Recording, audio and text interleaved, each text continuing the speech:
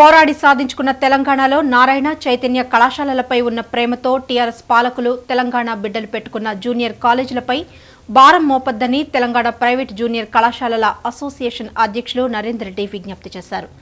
ప్రభుత్వం ఏ నిబంధనలు విధించినా వాటిని అనుసరిస్తామని, కానీ కొత్తగా జూనియర్ కళాశాలల అనుబంధ హాస్టళ్లకు అనుమతులంటూ ఎఫ్టీఆర్ల పేరుతో ఆర్థికంగా భారం మోపొద్దన్నారు. కరీంనగర్ ఆల్ఫోర్స్ కళాశాలలో Telangana private junior college association సభ్యులతో కలిసి ఆ సంఘం రాష్ట్ర అధ్యక్షులు నరేందర్ రెడ్డి మీడియాతో మాట్లాడారు. తెలంగాణ రాష్ట్రం ఆవిర్భవించిన తర్వాత రాష్ట్రంలోని చైతన్య, నారాయణ జూనియర్ కళాశాలలు ఎన్ని తగ్గాయో తెలియదు, కానీ తెలంగాణ బిడ్డలు పెట్టిన జూనియర్ కళాశాలలు మాత్రం కనుమరుగవుతున్నాయని ఆందోళన వ్యక్తం చేశారు. దీనిపై deputy CM Kadiyam Srihari inter board అధికారుల దృష్టికి కూడా తీసుకెళ్లినప్పటికీ చర్యలు తీసుకున్న దాఖలాలు లేవని ఆవేదన వ్యక్తం చేశారు. ఇప్పుడు తాజాగా చరిత్రలో ఎన్నడూ లేని విధంగా జూనియర్ కళాశాలల అనుబంధ హాస్టళ్లకు అనుమతుల పేరుతో మరోసారి భారం మోపి నిద్రపట్టకుండా చేశారని ఆరోపించారు. ఇది చిన్న చిన్న జూనియర్ కళాశాలలపై భారం పడుతుందనే ఆందోళన వ్యక్తం చేశారు.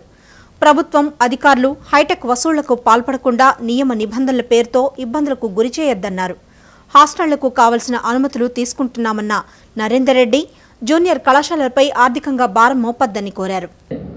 గత కొద్ది సంవత్సరాలుగా చాలా సందర్భాల్లో మమ్మల్ని పర్మిషన్లు ఉన్నాయా, హాస్టల్కి పర్మిషన్లు ఉన్నాయా అని చెప్పేసి చాలా రకాలుగా ఎవరో మొత్తానికి అడుగుతున్నప్పుడు మేము ఉంది లేదు అని చెప్పేసి కొన్ని సందర్భాల్లో చెప్పడం.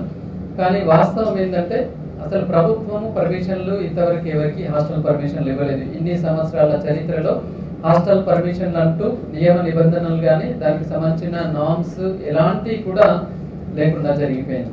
కార్పొరేట్లో కావచ్చు, నార్మల్గా ఎక్కువ సంఖ్యలో ఉన్నాయి కాబట్టి వీటికి పర్మిషన్ ఇవ్వాలి, అది ఇంటర్మీడియట్ పరిధిలోకి తీసుకురావాలి, అంటే బోర్డు పరిధిలోకి తీసుకురావాలని చెప్పేసి మొత్తానికి ప్రభుత్వం నిర్ణయం తీసుకొని బోర్డ్ ఆఫ్ ఇంటర్మీడియట్కి దీనికి కొన్ని నామ్స్ తయారు చేయండి అని చెప్పేసి